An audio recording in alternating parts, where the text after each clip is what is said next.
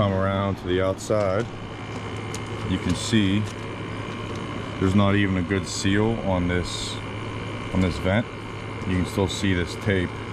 This little piece of paper is being sucked in. What's going on, guys? Welcome back to the channel. Today we're working on the camper and I'm adding AC to it. Something I've been wanting to do for a while. You can see I have my AC unit right here. It's a little Arctic King 5000 BTU unit, little window unit. I've had this AC just sitting around. I bought it a couple years ago. I only used it like one time, maybe for like one summer. So I wasn't sure how I was gonna do the AC in this camper. I was thinking about getting a portable AC unit, the one that just has a tube that sticks out the window. I've been thinking about everything, and saving space is ideal in here. Using a portable AC isn't great for space saving. There's other ACs, the RV ACs that mount on the roof, and I didn't really want one of those for two reasons. One, just because of how high they stick up above the roof. Another one is they're pretty heavy. They put a lot of weight on top of the roof, so make everything top heavy. And three, they're pretty expensive. I think a lot of the units are around $1,000 for those ones, even more for some of them. So didn't really want to go that route.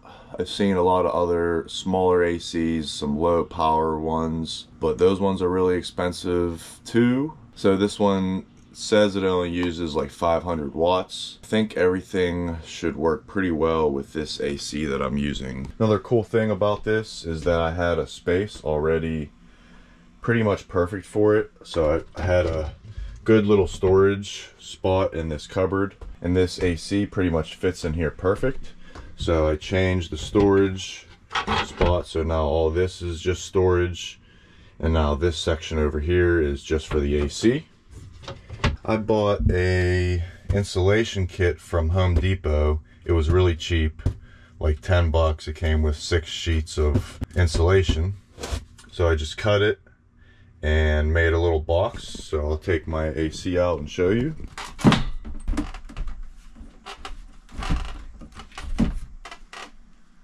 So then if you look in here, I have this little box built out of the insulation, and all I did was use some of that HVAC tape to seal it all up and put it into place. So I watched a couple other videos of people doing similar things to this. The exhaust for the AC all comes out back here, and it sits right up against here pretty much perfectly, so all the exhaust goes straight out that vent.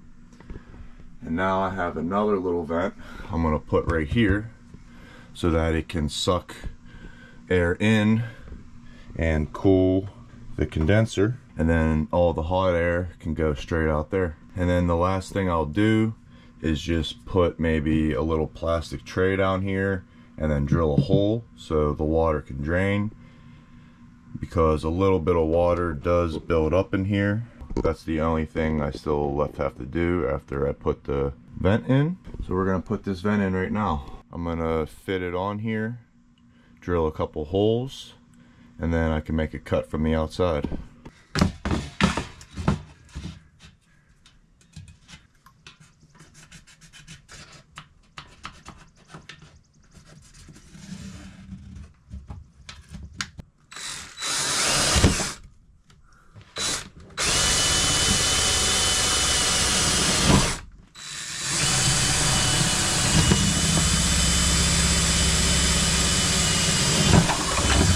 Alright, so I drilled a couple holes in the inside just so I have a general idea where I want it on the inside, and then I held it up on the outside right to these holes and then traced it all around. So this is pretty much where I want it now. So I'm going to use my grinder and cut this hole.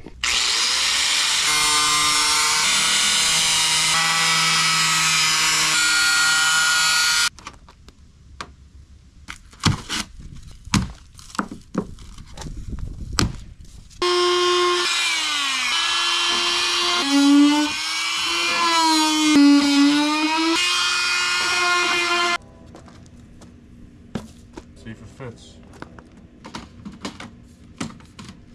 Wow, like a glove. Still gotta finish it, but this is the intake. And this is the exhaust. I'm gonna clean everything up in here and then I'll show you how it's all working. All right, just cleaned up a little bit. Just vacuumed it out. Just so my AC isn't picking up all that stuff. Now I'm just gonna slide the AC back in and show you how it works.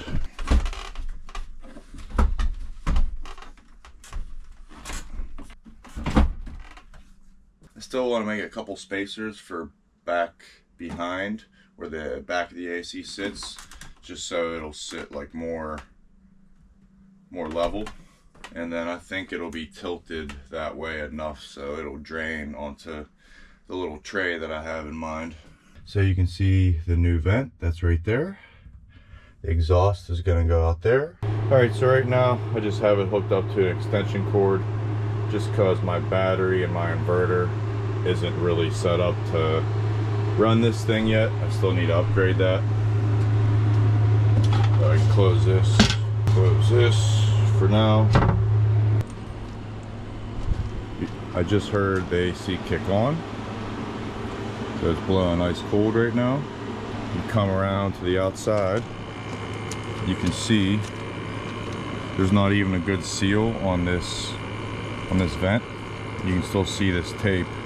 This little piece of paper is being sucked in. So that's the air being sucked in for the condenser. Then over here, this is all the exhaust air coming out. You can actually feel a good bit being forced out. You can see this little piece of paper on this side is floating. You see it moving around. And then yeah, you come in here and look at it. See how the AC butts up right against there. Once I get a little spacer to lift this back end a little bit, it'll fit pretty much perfectly flush against there. And then yeah, all the other air is being drawn in here and it keeps this AC nice and cool. So if you're to even pull this off, like I said, I haven't finished this yet. I still need to seal this all up. But when you take that off, you can see it could be pushed in a little bit more down on the bottom, but pretty much all the exhaust is being forced out right here on this hole.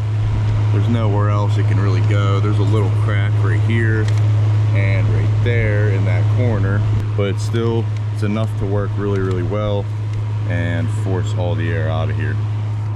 And that just sits on there right like that for now until I seal it all off. But yeah, this little corner where I put the AC, I didn't even plan all this out, and this little corner worked perfect because the condenser is right here. It's a nice little system for the exhaust to come out and pull air in for the condenser. You can already feel it's really cold. Not 100% sure where I'm gonna run the cord yet, because eventually it is going to be run by my inverter that's under there. So not 100% sure what to do with that. But one thing I do want to do is make like maybe like a little attachment that fits over right here where the air comes out. Because a lot of it is being forced, you know, this way. But I don't think it's quite enough. I would like to cool the bed area a little faster. So if I made like a little attachment that fit on here, it would make all of it blow out this way. And I think that would just be a little bit better. This is pretty much the best spot that I had to put it. So it's not ideal that it's facing like right at this wall, but still it's a really small area. So this thing doesn't have to work very hard to cool this area down. It's only about, this camper is only about 80 square feet, maybe even a little bit less because it's a bed area. So it gets cool in here pretty quick, but since the bed area is so far away, it takes a little bit longer to get this bed area cooled down. But got the working AC. There's a fly in here. Really the only thing I have to do to complete the install is just add a little tray underneath the AC and then a little drain just in case I ever run it for a really long time and it needs to drain out some water. But yeah, I think this little system's gonna work really well. So that's how I hooked up my AC. As of right now, I'm planning on getting a 280 amp hour lithium battery, and I think I have a solution for charging the battery in cold weather. So I'll make another video about that. Still need to upgrade the inverter and the battery. The inverter should run this right now because it's only uses like 540 watts. But when the compressor kicks on, I think it surges a little bit too high for my inverter. So yeah, I want to get at least a 2000 watt inverter and then a 280 amp hour battery. And that should be pretty much good to go. Let me know what you guys think about the install. Yeah guys, this camper's come a really long way. Pretty much done now. Like I was saying, got to do the battery and the inverter, but that's basically all I have left to do. And get the solar panels, so that's going to be really important too. Those are the last 3 big things I have to do, and then the camper is basically complete. Hit that subscribe button if you haven't already, so you don't miss out on actually getting to use this thing. I got big plans for this thing this year. If this video helps you out at all, make sure you drop a big thumbs up down below. I really appreciate it and really helps out the video. So that's going to be it. Hope you guys have a great day. Peace.